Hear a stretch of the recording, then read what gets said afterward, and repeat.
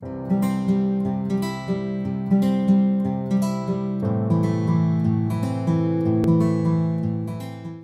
got you into it, and what women would you recommend a doula to?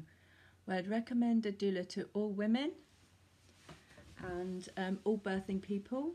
And what got me into it? Well, I actually, years and years and years and years ago, I was at a house party and I very briefly got to speak to a lady called Hilary Lewin, who I didn't realise at the time, but she was the founder of Doula UK, and she was just so cool. I thought she was great, and I thought the whole concept of doulas was fascinating.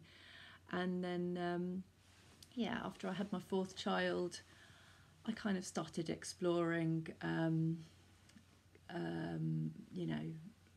different ideas of things that I was drawn to, and doulaing just felt like a really quite strong call, and so I looked into it, and as soon as I committed myself to the idea of it, there was no stopping me really. So I just wanted to support other women who might be having a hard time getting their birth plans kind of signed off, or perhaps were a bit unsure of what their rights were, or just needed a little confidence boost, to actually